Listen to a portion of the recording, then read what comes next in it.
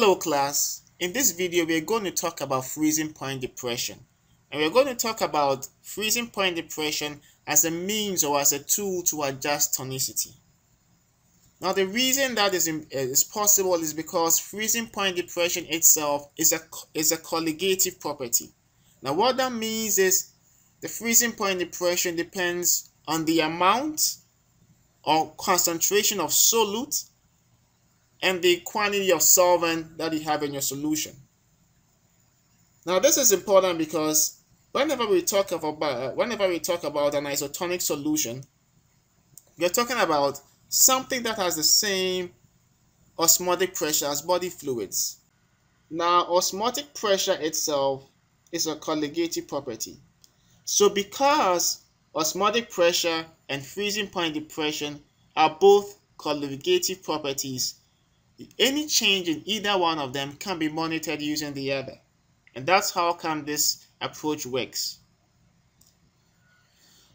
So the best way I could do this is to illustrate this method using an example. And as you go through the example, I will try and stress all the key things that you should know and elaborate on the steps that you need to take so that you get your answer all the time, correctly all the time. Okay. In this example, we have procaine hydrochloride with a freezing point of negative 0.122 degrees Celsius. It's important for me to stress this is the freezing point and not the freezing point depression. The freezing point depression is going to be 0 minus that number, and it's going to be 0.122 degrees Celsius for procaine hydrochloride. It's also important to know that these freezing point depression are given in tables. And you can find these in references like Remington's and other useful texts as well. And these values are given for 1% weight by volume of your drug. And so anytime you have a situation where your weight concentration is different from 1, you need to factor that in computing your freezing point depression, which I call the first step in solving this kind of problems. So in this example where we have 2%, it's going to be twice what the freezing point depression will be for 1%.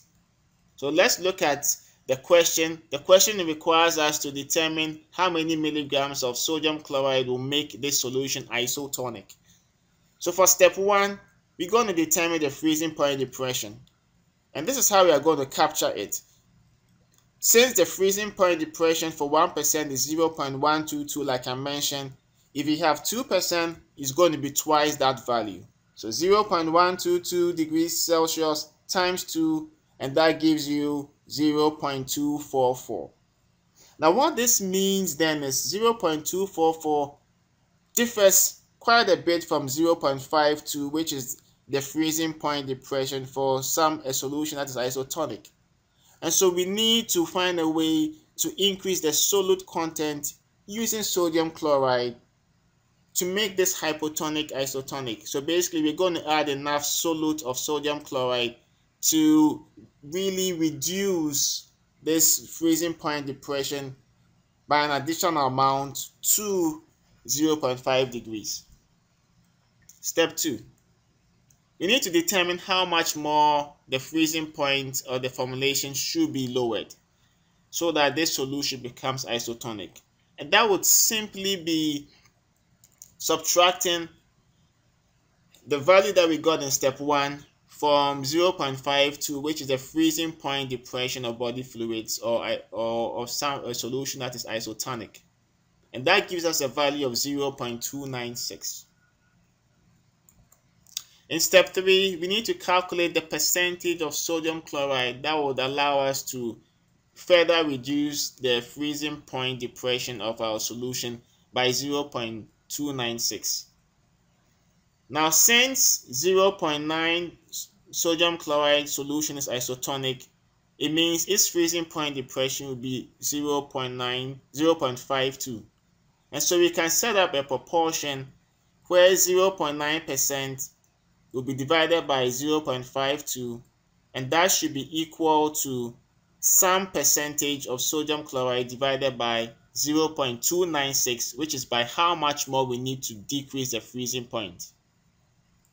So once we solve for our variable, we can multiply both sides by 2.296, and that gives us a value of 0.51%. So this tells us that if we dissolved 0.51 grams in 100 ml of this solution, we would end up having an isotonic solution. However, our preparation has a different volume, so we need to adjust this number to the volume of our formulation. So we determine the amount of sodium chloride required for 30 ml of the formulation that we have. And how that works is we're going to have 0.51 grams in 100 ml, and that should be equal to some quantity divided by the 30 ml, which is the total volume of our preparation. Now, once we've done that, we can solve for x, which is our unknown, and that gives us a value of 0.15 grams, which is the same as 150 milligrams. So there you go. That's how you go about using the freezing point depression as a means to adjust tonicity. The key things are always to know what the freezing point depression is for your preparation, by how much more you need to reduce that freezing point depression so it becomes 0.52. And then if you're using sodium chloride, you calculate the percentage that you need and adjust it to the volume or the total volume of your preparation. So if you have any questions, just send me an email to mdanquah@csu.edu, mdanquah@csu.edu.